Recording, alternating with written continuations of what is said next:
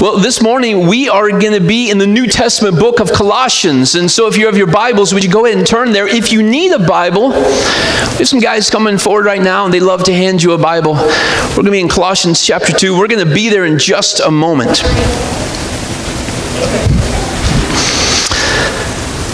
I got a question for you. You ready?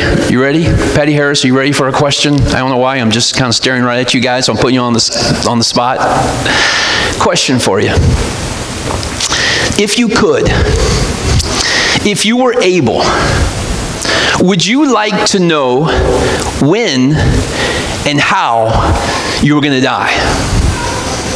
Now, I know it can seem like kind of a strange question, maybe a morbid question to ask on an Easter Sunday. But if you could know the answer to those two questions, would you want to know? And I imagine that the answer to those two questions might impact how you live right now. Now, if you found out that you were going to pass away peacefully in your bed, in your home at the age of 104, surrounded by your great-grandkids and your great-great-grandkids, I imagine that doesn't impact how you live tomorrow or next month or even next year. That may give you a sense of peace. It may relieve some anxiety you might have about the future. It might even give you a sense of anticipation and joy. I'm actually going to meet my great-great-grandchildren. But it's probably not going to impact how you live tomorrow. But what if you found out that 24 months from today, you're going to pass away having battled an incurable and painful disease? I imagine that information changes how you live right now. In fact, I imagine that you will begin to view every aspect of your life, every decision that you make in your life, you're going to view it through the lens that in 24 months, I'm passing away. And I imagine that the information about how and when you are going to die probably is going to cause you to respond in one of two ways. You may just find yourself emotionally paralyzed. You may just become overwhelmed by fear. You may become yourself overwhelmed by just anxiety and worry. Or it could cause you to now live life much more intentionally, much more purposefully. You may realize, I got 24 months left. I got to live on mission. Now, the reality is most of us don't spend a whole lot of time thinking about the end of our life when we're going to die. Well, what do we spend most of our time thinking about?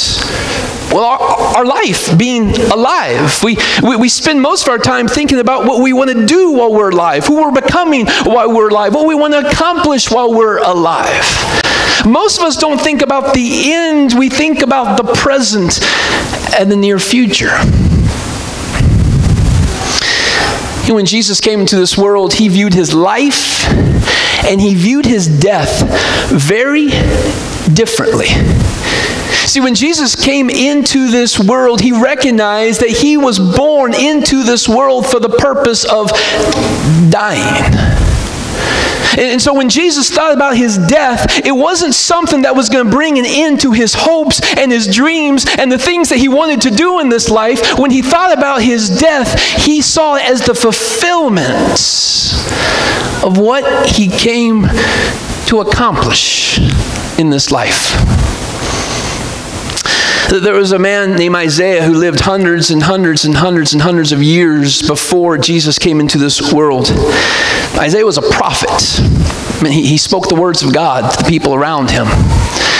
And Isaiah said these words. He prophesied about what would happen in the life of Jesus. He said, but he, speaking of the Messiah, or speaking of Jesus, but he was pierced for our rebellion, crushed for our sins. He was beaten so we could be whole. He was whipped so we could be healed.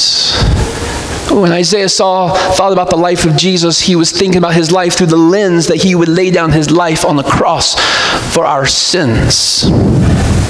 Shortly before Jesus was born, an angel appeared to Joseph, the man who was engaged to be married to Mary, who would give birth to Jesus. And this angel said these words to Joseph, and she, speaking of Mary, Joseph, she's going to have a son. And you're to name him Jesus, for he will save his people from their sins. When an angel spoke to Joseph about the son that's going to be born, he spoke about the death he's going to experience by laying down his life on a cross for our sins. When Jesus was around the age of 30 and he was about to enter into his public ministry, and John the Baptist was preparing the way for the ministry of Jesus, and John the Baptist sees him in a crowd, he says this, "Look, the Lamb of God who takes away the sin of the world." Jesus introduced Jesus through the lens of what he is going to do through his death by laying down his life on the cross for our sins. And then Jesus himself, when he spoke of his own life, this is what he said at one point. He said to the crowd and the disciples, he says, "For even the Son of Man," and in that expression he's referring to himself, he says, "For even the Son of Man came not to be served, but to serve others, and to give his life as a ransom for many." You see, the reason that Jesus came, the purpose that he saw of his own life was his death, laying down his life on the cross for our sins. Now, how many people that you know before they were born and after they were born, people talk about them and their lives through the lens of their death? I imagine we don't know many people like that. How many people that you know, when they speak about their own life, they're constantly talking about their death? We probably don't know a whole lot of people like that. And in fact, if they were, we would be concerned about them. And yet when Jesus came into this world, the prophets viewed his life, the angels viewed his life, and Jesus himself viewed his life through the lens that he would one day lay down his life on the cross. Now why? Why would a cross, an instrument in the Roman Empire that's used to declare guilty to criminals, that's used to cause someone to die a painful death, why is this the purpose of anyone's life? Well, that's the question we're going to spend time with this morning. We're going to look at why Jesus was born. For the purpose of laying down his life on the cross. Why? Why was that his life mission? And why do we, over 2,000 years later, gather in a building just like this, and we come in a place of deep gratitude, giving our worship to Jesus because he did this on our behalf? So to help answer this question, we're going to begin in Colossians chapter 2. If you're not already there, would you please turn there with me? Colossians is a New Testament book, and we're going to be in Colossians chapter 2, beginning in verse 13. We're just going to read a couple verses here. Colossians was written by a man by the name of Paul, and he's writing to other Christians, and he's saying this. He says, "And you were dead in your trespasses," meaning your sins, "and the uncircumcision of your flesh. God made alive together with him, having forgiven us all of our trespasses by canceling the record of debt that stood against us with its legal demands. Then he set aside, nailing it to the cross." And so this passage tells us that humanity has, or for some had, a record of debt that stands against them. And then this passage says that this record of debt was then nailed to the cross of Jesus. You know, during the time that this letter that Paul wrote, during the time this was written, a record of debt or a certificate of debt was a handwritten document that someone would write pledging themselves to pay back amount that they owed. Or simply, we could just call it an IOU. I owe you this amount or this thing, and so I'm signing this document saying, I will pay this back.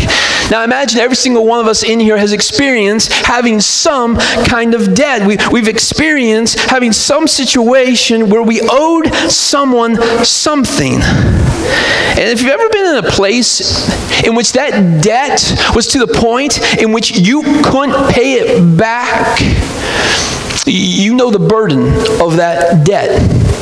I remember sitting with a man a few years ago, and he had been out of work for a while, and then now it got to the point where he could no longer pay his mortgage, and the bank was at a place in which they were going to now take possession of his home, and he had 4 kids still living at home. He was a family of 6. He didn't know what he was going to do, where they were going to live, and while nothing was physically crushing this man,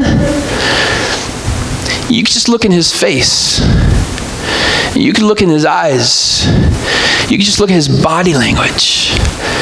And this situation and this debt was not so slowly crushing him. And he sat there with his wife next to him asking the question, how do I get through this?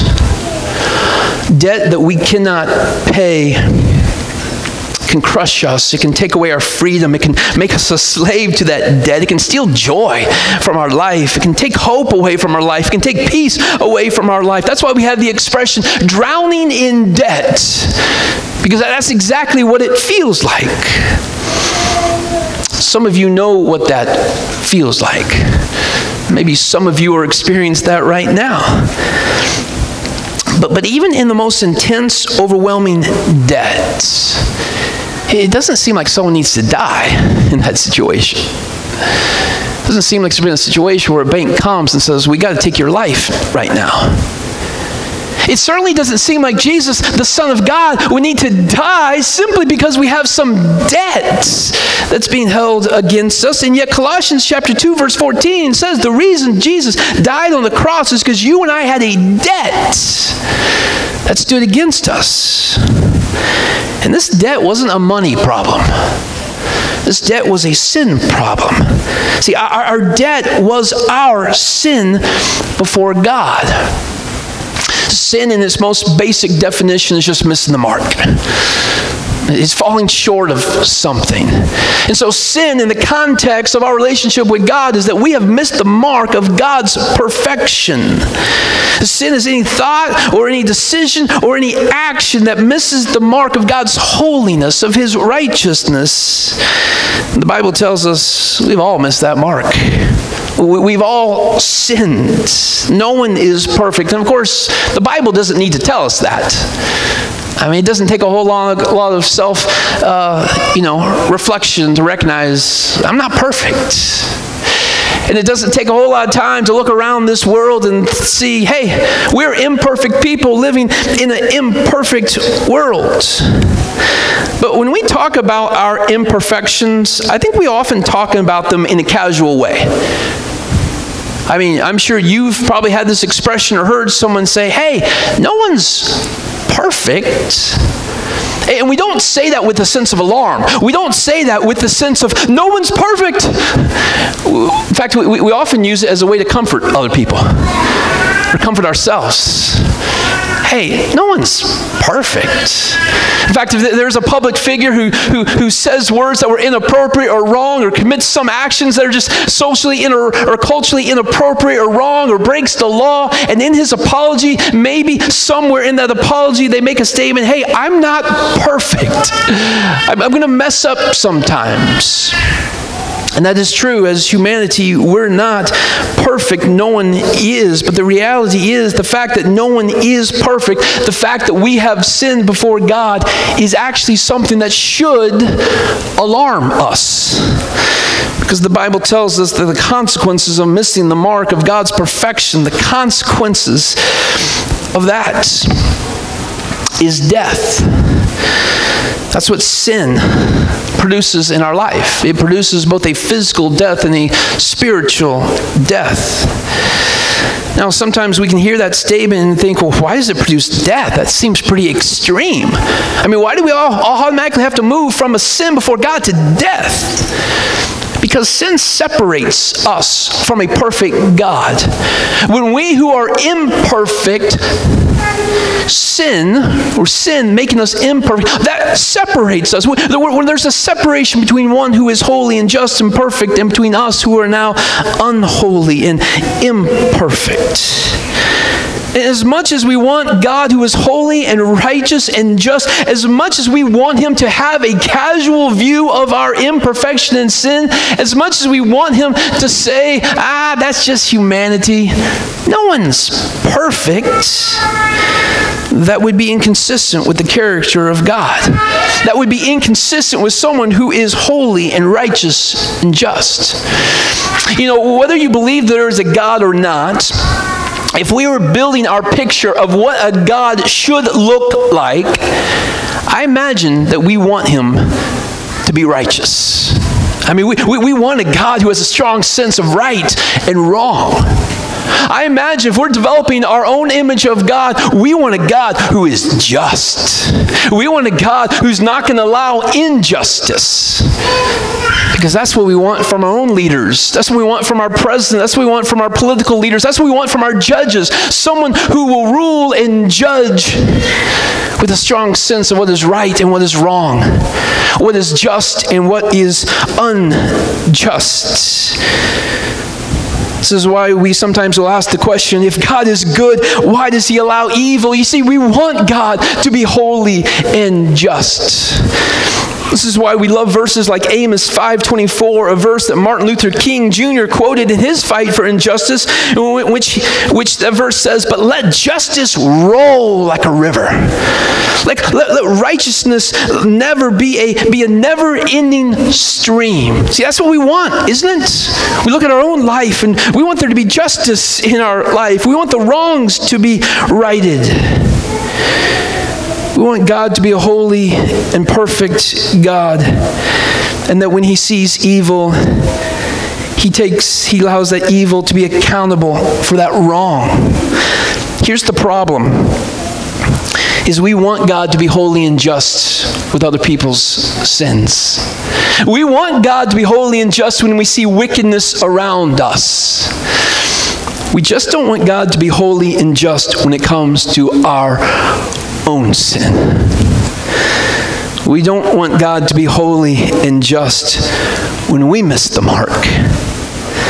But can we say, God, I want you to be just over there, but not in this part of my life. Oh God, I want you to be holy over here, but not in this part of my life. But the reality is, God is perfectly holy and perfectly righteous and perfectly just. And so our sin before God, whatever that sin is, however you rate that sin, if it's like one of those really bad sins or really small sins, that's how sometimes we talk about it. Well, whatever that sin is that we view in our mind, we have to recognize that we have fallen short of God's standard of perfection. Therefore, we now have a debt before God. And verse 14 tells us this debt has legal demands.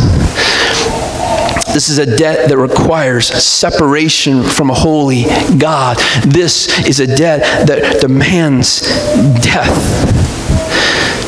Separation from God in a very real place called hell. And so when we look at the cross, and we look at this instrument of death, an instrument of punishment, an instrument that produces death, this is what you and I have earned through our disobedience. The Bible says the wages of sin is death.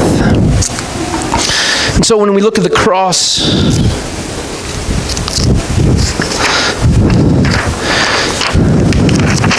this is what you and I have earned.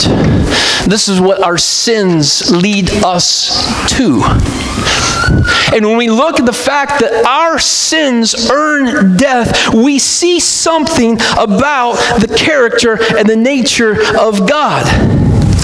That when we see that our sins deserve death, we see the justice of God.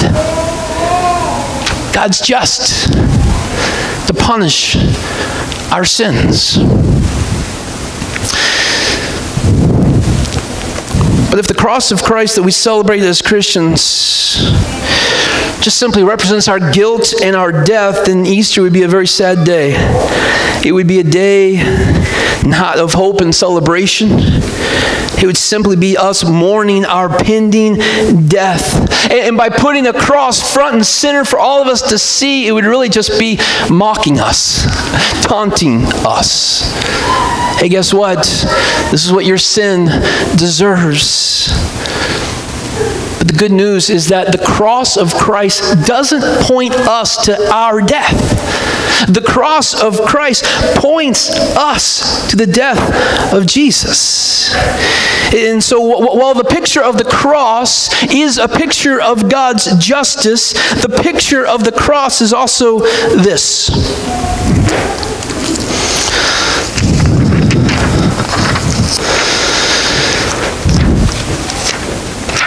This is a picture of another part of the nature and the character of God. That when at the cross, we also see God's love. Why do we see God's love on the cross? Well, John 4, 9 through 10 says this. This is how God showed his love among us. That he sent his one and only Son to the world that we might live through him. Now, why is that love? Well, because the next part of the verse says this. This is love. John's saying, I want you to hear this. This is love. Not that we loved God. Not that we did anything to earn God's love, deserve God's love. Not that we loved God, but that he loved us and sent his Son as an atoning sacrifice for our sins. The word atoning or atonement simply means to make right what was wrong. What was wrong? Well, clearly what we see right here. We've sinned before God, and our sin separates us from God, demanding death. So out of his love for us, God says, I'm going to make right what had been wrong through Jesus sacrificing something for us. And so what did Jesus sacrifice? Well, Jesus sacrificed his own life. He gave his life for our own life. So when we look at the cross, it doesn't point to us. When we look at the cross, when we look at the justice of God, and we look at the love of God, it now points us to Jesus. Because he gave what we could not give. This is why 1 John 4:10 begins with these startling words, these amazing words. This is love. See, the cross is a statement of God's justice. It's also a statement of God's incredible love. It's a statement that Creator has given his life for his creation.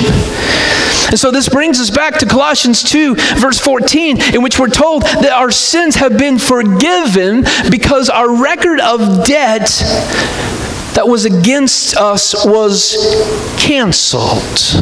Now it's important when we read that the debt itself wasn't canceled.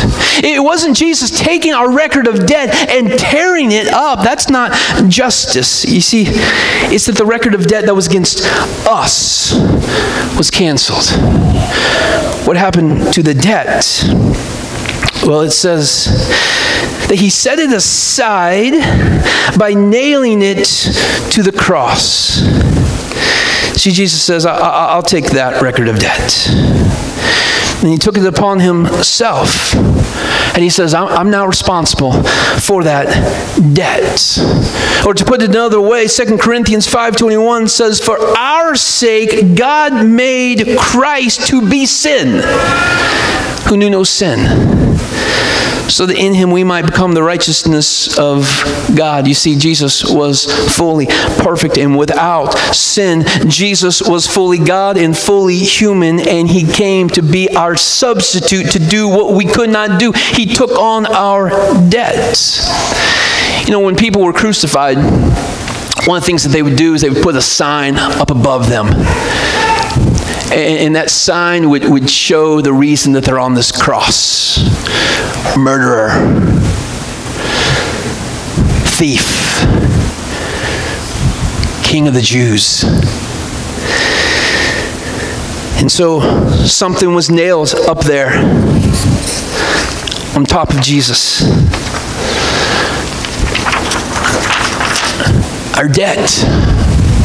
This man is being crucified because he owes a debt to God.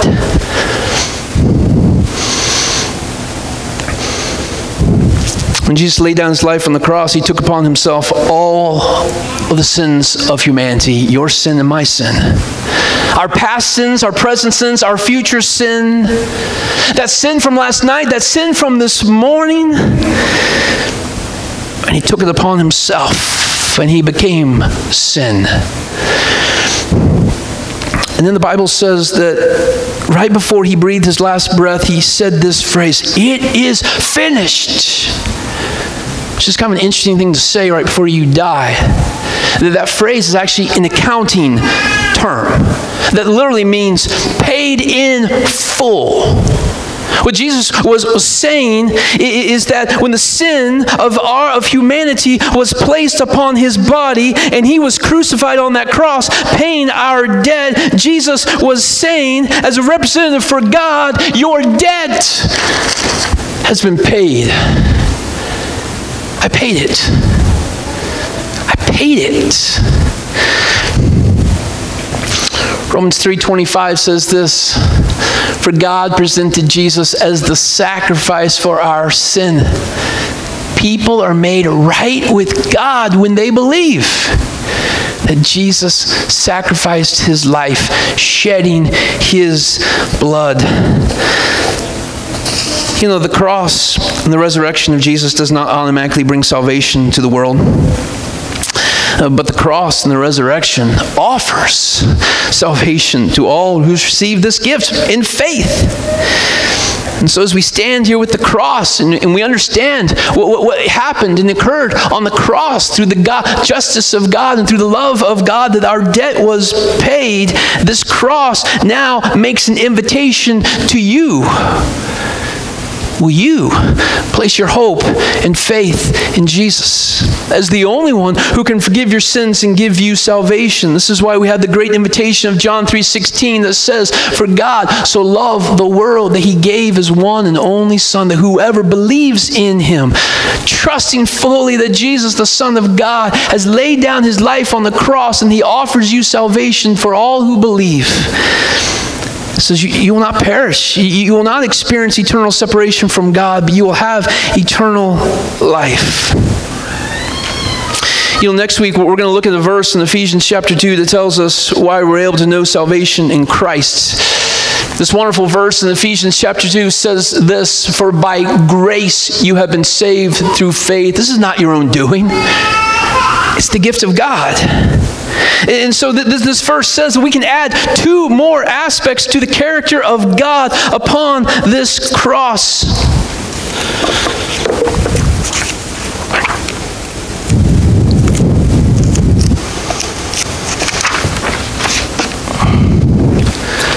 We can add up here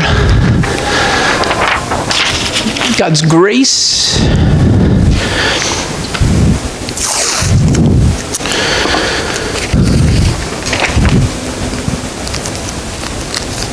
and we add up here God's mercy.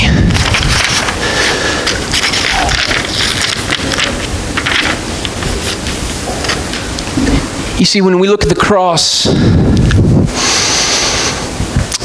we no longer see an instrument of cruel punishment, of death. When we look at the cross, we get to see the character of God on display. A God of justice, a God of love, a God of mercy, and a God of grace. What I was unable to do, he was able. What I made wrong, he made right. And so we come back to our original question, why? Why did Jesus make the cross the mission of our life? Because he loves you and he loves me. Look at these amazing words in Hebrews chapter 12. It says, "For the joy set before him, he endured the pain and the shame and the humility of the cross." Why would this be anyone's joy? Because you are his joy. Because you are his joy. For the joy of knowing that you will not be condemned to death, but you may have life in him, he said, it is my joy. And so at the cross, we see the character of God. And when we place our faith in Jesus Christ, we get to respond. We get to respond. Look what Jesus says to us. He says, if anyone would come after me, let him deny himself and take up his cross and follow me. For whoever would save his life will lose it, but whoever loses his life for my sake will find it. You know what our joy gets to be? To give our life fully and completely to the one who gave his life to us. That's our response to the cross. To give our life fully to the one who gave his life for us. I'm going to invite the worship team to come on up. We get to respond to what Jesus accomplished for us on the cross. And one of the most appropriate ways for us to respond is respond out of gratitude, to respond out of thanksgiving, to respond out of worship. And so I invite you, all who are here, let's stand and respond in worship.